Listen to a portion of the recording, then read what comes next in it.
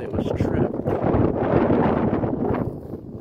No fur in it, so I don't know what we had.